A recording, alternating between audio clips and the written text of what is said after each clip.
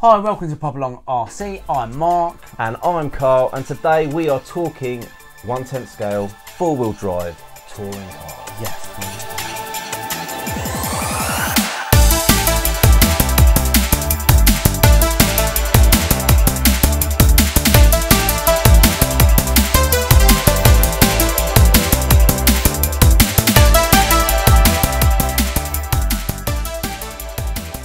Hopefully you've seen the recent unboxing I did of the R3G. Now then, that is the sort of club racer car that we got from Team Powers recently. Yeah, nice car. Very, very impressed with what was in the box, actually, to be quite honest. It is what it is. At a good price as well. Decent price, nice and simple. For anyone thinking about getting into touring car racing and don't want to break the bank, 120 quid, you've got your rolling chassis there. Bear in mind the other cars that we've also looked into starting at around £500. Yeah, too much for us, man. Too much for us. So that is a great way just to have a go, test the water almost with a car like that. Now then, with regards to Team Powers, they also have the T3M, which is completely different. It's a full carbon fibre car. This car looks amazing. Lovely car, carbon fibre, suspension arms, really nice. Yeah, very blingy, very blingy. That was the car we was going to get, innit? It was. I was like, let's do it, let's get that one. We did an unboxing a little while ago now. It was at the Iconic Cup of the Team Powers Fronty. Really liked that and thought, you know what, let's go with their top car. However, when we placed the order, we were talked out of it. Yeah, we were talked out of it. It didn't really fit with the specs that we wanted to race, because we're club racers, really, aren't we? But we do, of course, want to dip our toe in the national scene and start doing some big races as well, perhaps next year. Yeah, so obviously most of our racing is going to be on carpet. However, we will be doing a little bit of racing at some of the local tracks as well, out on tarmac. Yeah. So the customer service at Team Powers, amazing. Their knowledge of the cars, amazing. Everyone there are racers and they knew exactly what car we should go for. So what they suggested is we got the cheap chassis, which is this one here. How much is that again? 120 quid. 120 quid. And it even comes with wheels. Exactly. I don't know many cars that do come with wheels, actually. And then they said, do you know what you need? You need the T3M conversion kit. Now this conversion kit is one of these, and that is a full carbon fibre chassis. Yeah. Single piece mount there. Yeah, it's got a single piece spur gear mount, really nicely machined as well. It has also got included in that pack a single piece, very strong carbon fibre top deck. All right, nice. So that's the conversion. Yeah. So now this car would be a lovely carbon fibre chassis.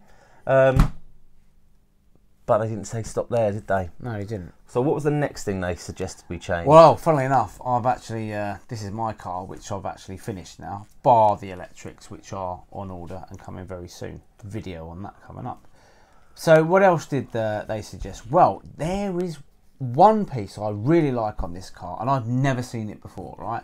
And it was the fact that they're trying to get everything so low into the car, which makes complete sense if you're going to race it and you want to go fast, yeah? That lowers that roll centre, therefore you just go quicker around the corners, in theory anyway. The low shock mount kit. As you can see here, it's all in the bag there, but on the car, it looks the business. It's really nice. Obviously one at the front, one set at the front, one set at the back, just to keep everything really down nice and low. That piece there that you are holding goes at the back. I see what you mean now. So yeah, on this car, if you look, you've got the shock tower normally sits like that. Yeah. But what they've actually done, they've laid it down. Yeah. So again, it's dropped everything a little bit lower. Exactly. Now I know these things aren't very heavy, but there's enough bits here that if you probably added all that weight up, it would come in, you know, because the cars are not, you know, not overly heavy, but it all adds up, doesn't it? So if you keep it as low as you can, you're going to be faster than the next man, aren't you? And Sounds good to me. We all want to win. You especially want to win, don't you? Yeah, do. Or do you just not want to lose? Yes, that as well. Yeah. But, what else is there? Anti-roll. Anti-roll bars. We were supplied with the anti-roll bar kit. I think you've got about 4 different strengths in there, front and rear. Comes with all the bits, and you get this weight as well. This T-bar, I would say T-bar weight here, which I should imagine needs to be there. They would have done. So that's in the chassis kit, that one, isn't it? Yeah, that's right. So you've got that in there as well. Probably add some strength and a bit of weight in the right area. And there's also a bearing attached to this spur gear mount as a little tensioner for the belt there. And those are the hop ups, which I've done, and we're going to do your car, and I'm going to take it home tonight and do your one. So, and there we will both have very souped up cars to a budget that we are happy with, and we're ready to race. I say, hopefully you've seen the previous video that we did talking about the price of a rolling chassis, or not rolling chassis if you haven't got wheels on it. And say Tamiya were over 700 quid, wasn't it? So expensive, yeah. This car, £120. This one though, still comes in at £300, which is still £200 cheaper than the Schumacher, which was just over £500. And if you get, we're going to go 17.5 brushless. You can get a brushless hobby ring combo for, I think it's £98. I mean, you've already got yours, haven't you? Yeah. So you could put that money into the electrics and bits and pieces, you know. We've already got our transponders. We've already got our radio gear in previous cars. Yeah. So actually, for us to get a touring car up and running to a pretty high spec, we are looking 400 quid. Yep. A little bit more. We need to get a shell.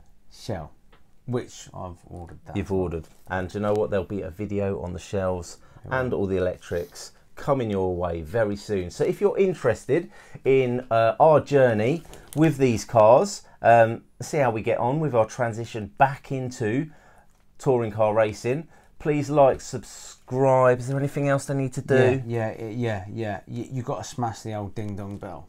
Definitely. Yeah. And if you do that, you won't miss anything. And do you know what? Will it be a success? I don't know. Will it be a failure? Actually, there's no room for failure. It won't be a failure. But I'll tell you what it's going to be. It's going to be interesting. It's going to be fun. Yeah. So log on, stay tuned, and keep up to date with what we're doing. We'll see you soon.